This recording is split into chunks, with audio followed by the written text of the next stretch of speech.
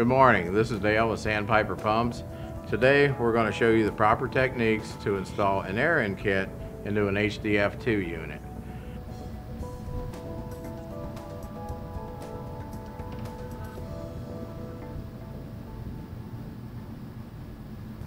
The HDF2 unit has a suction on the top, discharge on the bottom. A little bit different than a standard ball valve pump. This particular unit uses flat valves. At the same time, the techniques used on this particular unit will be similar to the HDF1 unit we have on display. This particular pump is a little bit smaller in design, still the same concept, important on torque procedures. Flat valve settings and other areas are very important in both units. The rebuild you are going to see is accurate in man, method, and machine. For video purposes, a lot of the work we are going to do will be condensed. If at any time you feel you need to stop to get caught up with what we were doing on the video, please feel free to do so. Identifying which kit is required for your repair has become easier on newer pumps with the permanently affixed metal serial number tag that now indicates the wet end and aron kit information for the pump. Kit information can also be found in the service and operating manual. Sandpiper genuine replacement parts, wet end and aron kits provide a bill of material for the components included in the kit. All items included in the kits are components that Sandpiper recommends replacing when rebuilding a pump. The pump we are using today is an example of the ease of kit installation. Always consult your respective service and operating manual before performing any maintenance on your pump. Service and operating manuals include composite repair parts drawings, repair parts list, and torque specifications. For service and operating manuals or more information, visit us on the web at sandpiperpump.com. Always remember that safety is the highest priority. When working on or around any equipment, always follow the correct safety procedures. Always read and follow the safety warnings and instructions in the service manual before any work is started on the pump. For more information, see the Warner-Up video on safety at sandpiperpump.com. The pump we are going to use in this presentation is new and unused. We've actually just taken it off of our assembly line. A lot of the castings will come apart much easier and simpler than the pump you will be working on. The pump you have is probably come out of a system, has been used in an application, so your work will take extra time compared to what we will be spending on this particular unit. These are the tools being used for the HDF2, and while the sizes will change based on the 1-inch pump, the type will remain the same. 11/16" combination wrench, 5/8" combination wrench, 7/16 by 1/2" box end wrench, 12-inch pry bar, torque wrench, 18-inch flex handle breaker bar, 7/16" nut driver, dead blow hammer, 7/16" deep well socket, 1/2" deep well socket, 5/8" deep well socket, 1/2" socket, 5/8" socket, 11/16" socket, 3/8" hex bit socket, 3-inch extension, needle nose pliers. We're going to go ahead and get started disassembling our HDF2. For ease of disassembly purposes, we're actually going to use a battery-powered 3/8 drive impact gun. I know most of you out there probably have air impact guns, which would probably be a little easier, but for this purpose we're going to use a 3/8. So the first thing we're going to do is just loosen the cap screw on the suction manifold. Then we're going to come to the other side and remove this cap screw and go ahead and remove the 4 cap screws on the elbow.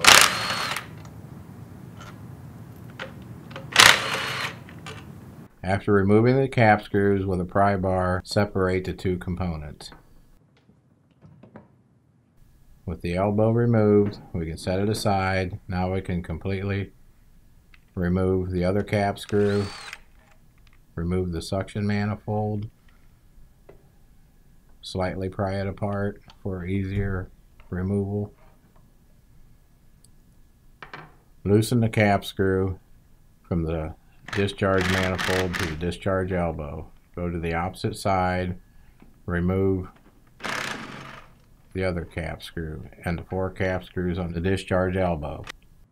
Slightly pry the two components apart. Once the elbow is removed, we can go to the opposite side, remove the cap screw to remove the discharge manifold. Repeat the previous process for the opposite side.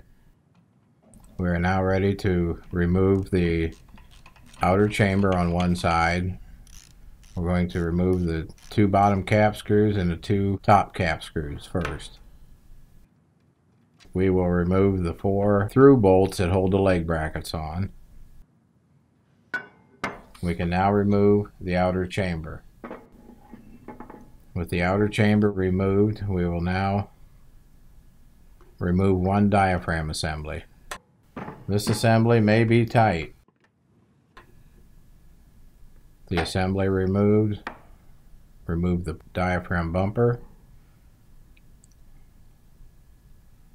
We are ready to go to the opposite side to remove the opposite chamber.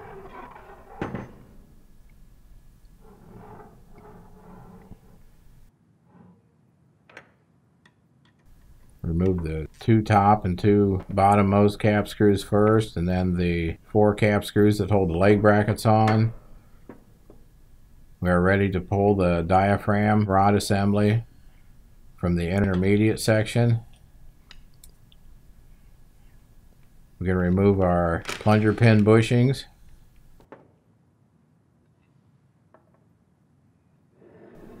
Turn the intermediate around, remove the opposite plunger pin bushing assembly.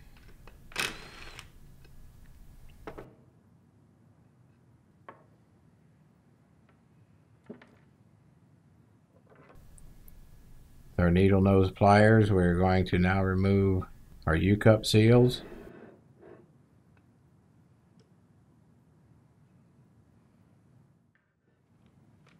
Remove the 4 cap screws on our main air valve assembly. Set the air valve off to the side. Remove pilot valve and gasket.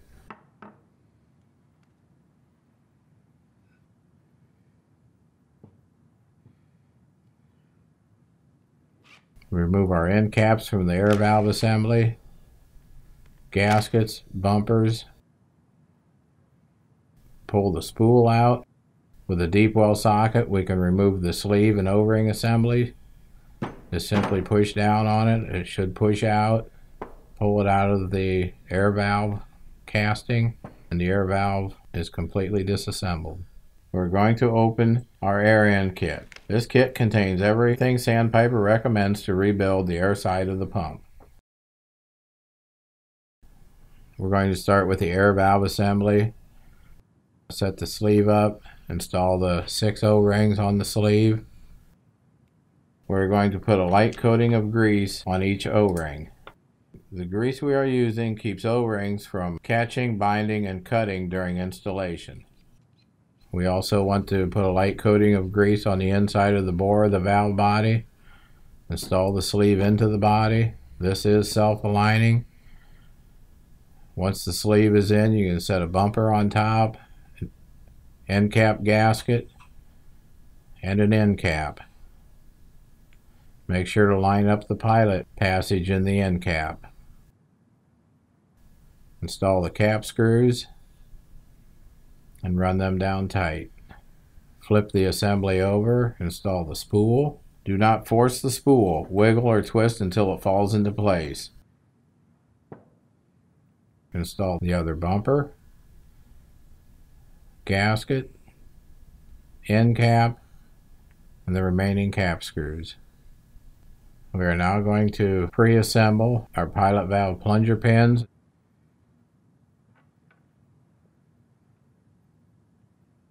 Install the O-ring onto the actuator plunger pins.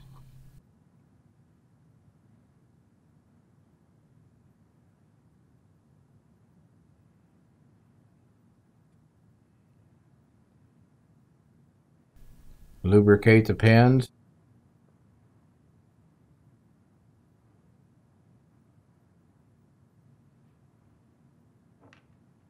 Slide the pin into the bushing sliding back and forth several times to help lubricate the bushing. Checking the inner chambers for any sharp edges that may have occurred during wear and tear of your unit. Use crocus cloth or emery paper to dress up any radiuses. Inspect the diaphragm rod bushing for wear. We are now going to install the U-cup seals with the lip of the seal pointing towards the diaphragm. Lightly grease the U-cup seal and bearing. While any lubricant can be used, hydrocarbon should never be used when installing EPDM parts. We are ready to install the plunger pin and bushing assembly. Flip the intermediate over. Install the opposite U-cup seal.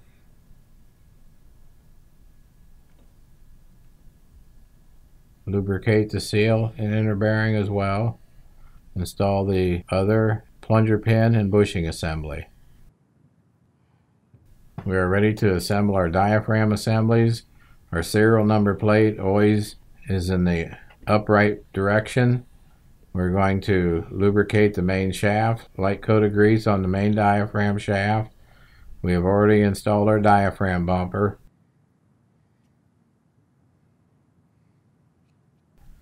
Slide the assembly into the intermediate housing. We are now ready to install one of the outer chambers.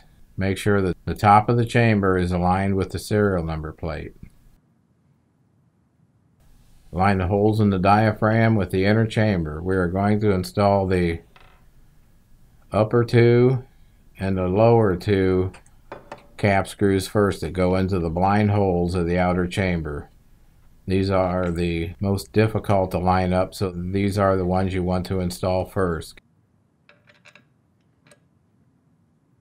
Get these 4 cap screws started, get them up through the diaphragm, start them into the casting. Once they are started, you can run them down, slightly snug them into place. Now we can install our through bolts with our leg brackets.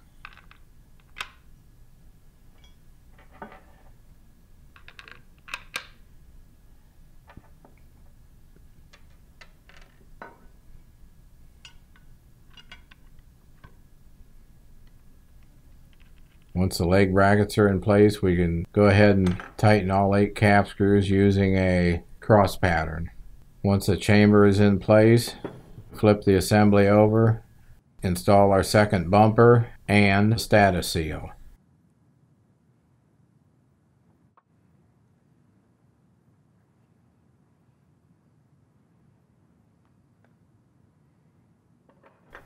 With the diaphragm bumper into place, invert the diaphragm assembly, spin onto the shaft.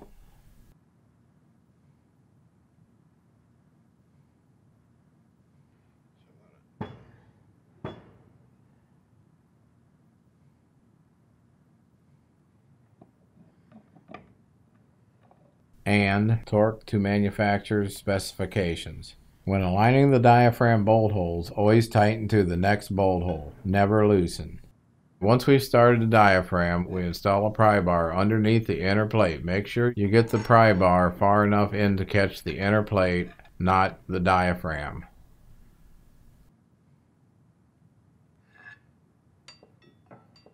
Invert the diaphragm assembly. Now we can do a final torquing to the diaphragm assembly to the shaft. Make sure the bolt holes in the diaphragm line up with the inner chamber. We are ready to install the second outer diaphragm chamber, making sure the flat valves hang in the lower position. Install the 2 uppermost cap screws that go into the blind hole, as well as the 2 lowermost cap screws that go into the blind hole in the castings, and then the 2 leg brackets with the through bolts is the last 4 cap screws to install. Once they're all installed, tighten all the hardware in a cross pattern. We're now ready to install our main air valve assembly. Now, reaching in the intermediate, we need to push the plunger pins back out of the way so not to catch one or bend one. We install our Pilot valve, make sure you center the shaft of the pilot valve. Make sure the O-rings are lubricated. So we want to install our gasket, pilot valve assembly, our second gasket,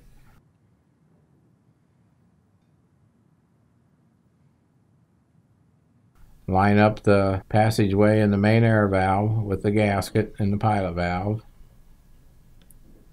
We want to assemble this, stack this up together as an assembly and install it into the intermediate of the pump. Install the 4 cap screws, tighten into place. We are now ready to install our discharge elbow. With our flaps all adjusted, install the 4 cap screws in the discharge flange.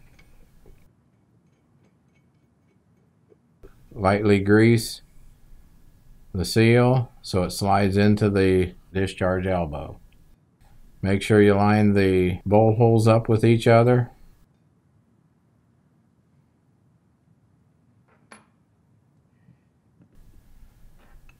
Just start the cap screw, just get it into place. You don't want to tighten this down yet.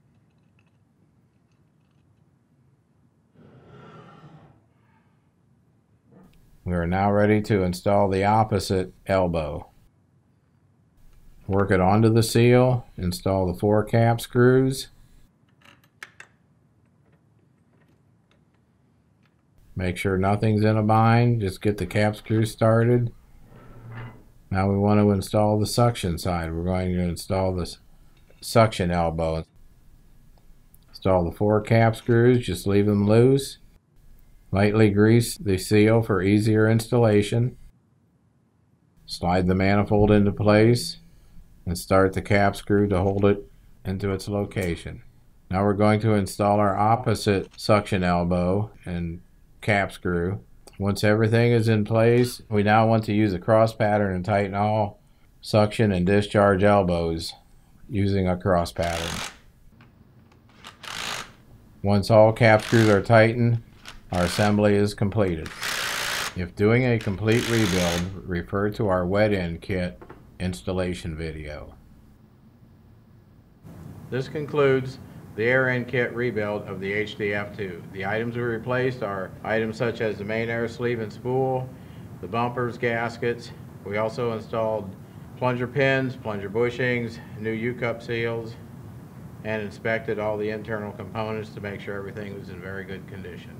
While the pumps are different in size and flow, the techniques used between the HDF2 and the HDF1 are very similar. Torquing of the diaphragms and setting of the flap valves.